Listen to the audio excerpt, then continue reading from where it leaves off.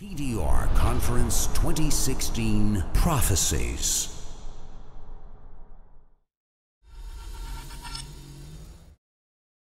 The Sunnah is dead.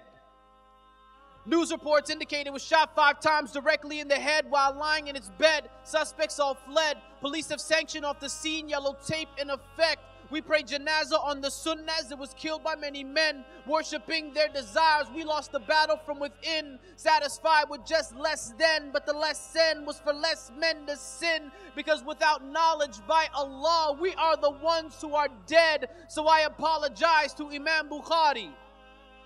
We will no longer be needing any of your volumes. I'm sorry to Abu Hurairah.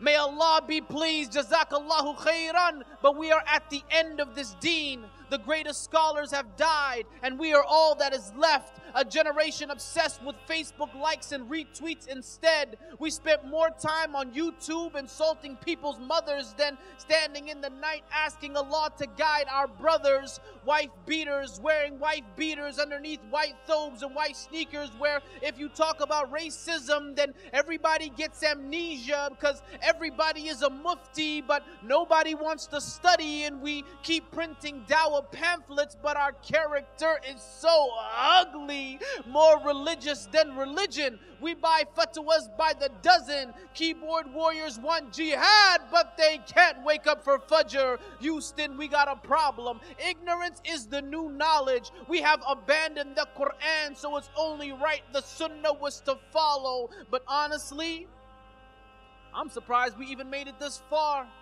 But the way things are looking now, a Dajjal cannot be very far. So khalas, Israfil, just let it rip. The angel who's been waiting to blow the horn in anxiety of what it will bring. Let Qiyamah just begin. This dunya was fun while it lasted, but now our real lives must begin. Because it feels like this place has nothing left. And I don't wish for death. But what type of life is there to live when the Sunnah is dead? Oh snap, we really done it now. Might as well just go off and hand Iblis the crown.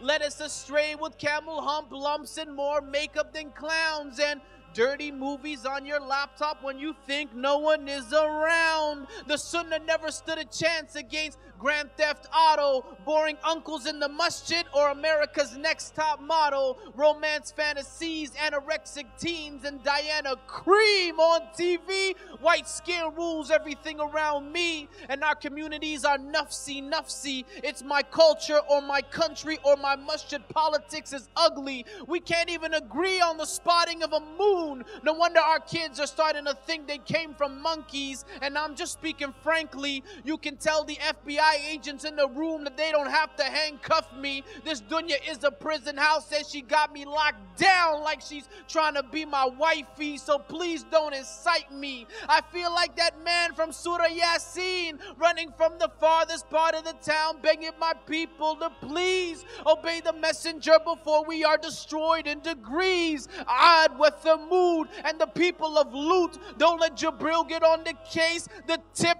of his wing will destroy everything you ever knew. But none of that will matter when Munkar and Nakir enter your tomb. Feels like the angel of death is watching, waiting for me right outside this very room to rip the soul from my chest as I take my final breath. La ilaha illallah. But the Sunnah is dead.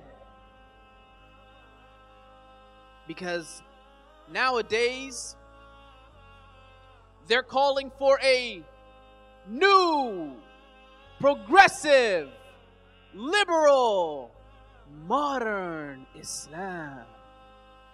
Yeah, basically they want to modernize minds, be in line with the times of modern minds who don't mind being moderately blind, joining simple minds, talking out their behinds. No lie, treating this deen like an open buffet line. Take only what you want and get fat off deception. Swiss cheese democracy. How come the devil wins every election? Molecular seculars getting called out like cellulars. Call the editor, he is a predator who literally wants to shoot the messenger and kill off this Sunnah once and for all. But you can try and kill the Sunnah, but you can't kill us all. so forgive me for what I said. The Sunnah is not dead. It's just kind of sleeping or in a state of comatose instead. Because there will always be a group from those who believe, who will clamp on to the Sunnah with even their molar teeth, like holding on to burning coal. They will not sell their deen for any wager. And as the Prophet ﷺ said, give glad tidings to these strangers. So long live the Sunnah. May we always live by its rules, because those who love the Sunnah, then Allah will love them too. Donate now. Go to thedailyreminder.org/donate.